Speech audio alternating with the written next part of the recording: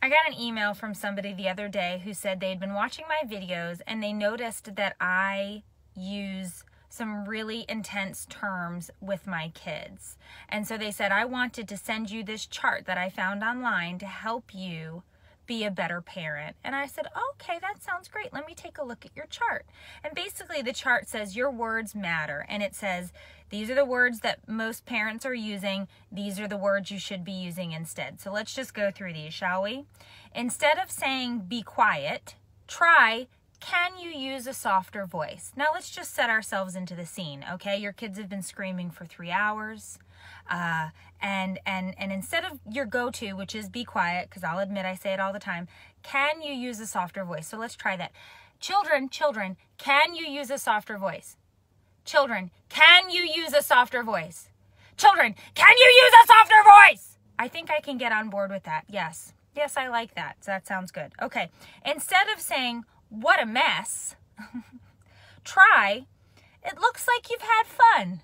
How about we clean up now? Yeah, that's going to fly, because right after I finish cleaning the house for 3 hours, my kids have destroyed it in under 30 seconds. Of course, I'm going to go in and say, jeepers, looks like you've had a ton of fun. How about we clean up now?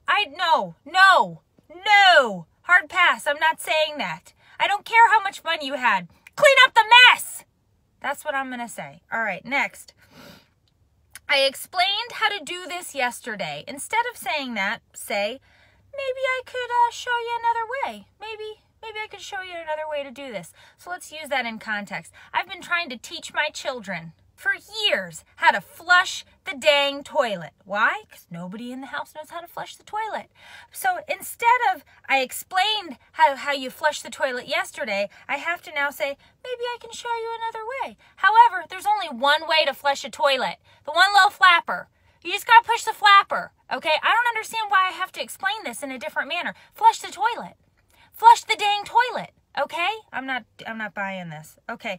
Instead of saying, stop crying, you need to say, it's okay to cry. It's okay to cry. And you know what? Sometimes it is okay to cry. But when you are crying because your brother breathed air into your open eye holes and you are crying for 45 minutes, I'm going to need you to stop. Okay? Nothing is broken. You are perfectly fine. You are annoyed. Okay? Relax. As an adult, I am annoyed a lot throughout the day. Sometimes 6, 7, 8 consecutive hours of being annoyed.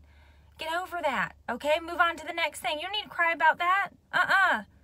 Suck it up, buttercup.